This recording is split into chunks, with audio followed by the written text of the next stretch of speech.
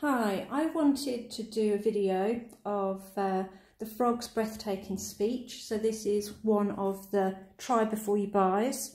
So this is just my review. It's just nice to look through books before you go out and buy them because so many just sit on a shelf. So this is the Frogs Breathtaking Speech.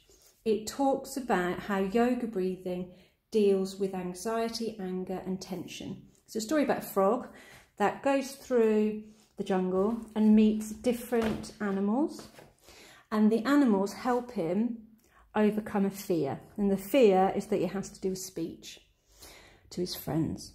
So he'll go through the jungle and he finds different strategies that each of them give him that helps them. So crocodile talks about how he breathes and the yoga pose.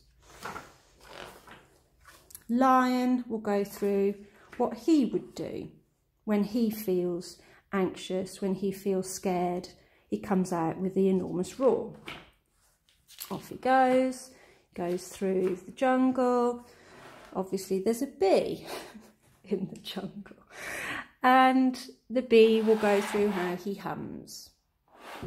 So you've got different strategies that the lion, the crocodile and the bee have, and then he comes across a farmer that you always see in the jungle, and the farmer will start chopping. And it goes to the end, and obviously he overcomes his fear by doing one of the strategies that his friends recommended. And right at the end, obviously it was perfect. So there is at the back of the book each of the postures and breathing techniques that you can do with the children.